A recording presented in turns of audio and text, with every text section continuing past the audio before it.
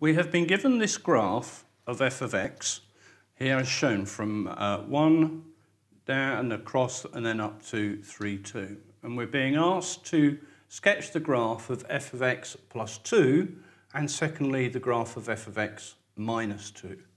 When we add 2 on to the function like this, it is a stretch of positive 2 in the y direction. So this first function will give me this point here goes up by 2 to there, this one goes up by 2 to there, this one goes up by 2 to there, and so in other words I get exactly the same shape of graph, but physically it has been moved up the y-axis by positive 2 units.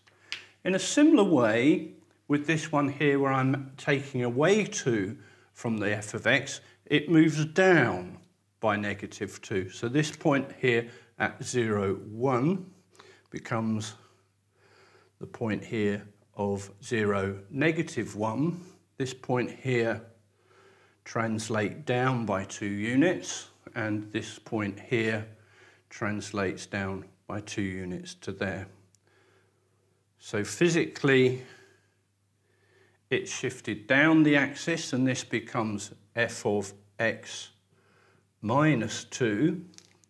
And our first question was to add 2, and physically it moves up.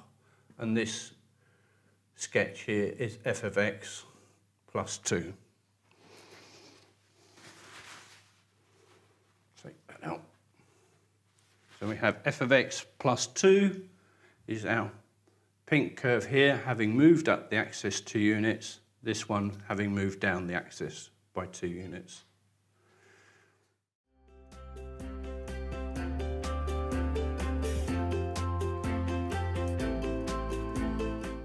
Okay, Mary, so let's have a look at this one. So solve x plus 2x equals 12. So what do you think you do first?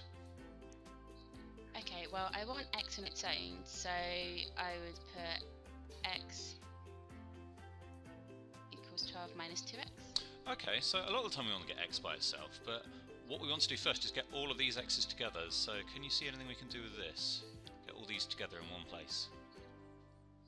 Oh, okay, it's 3x, isn't it? Yeah, so absolutely. 3x equals 12.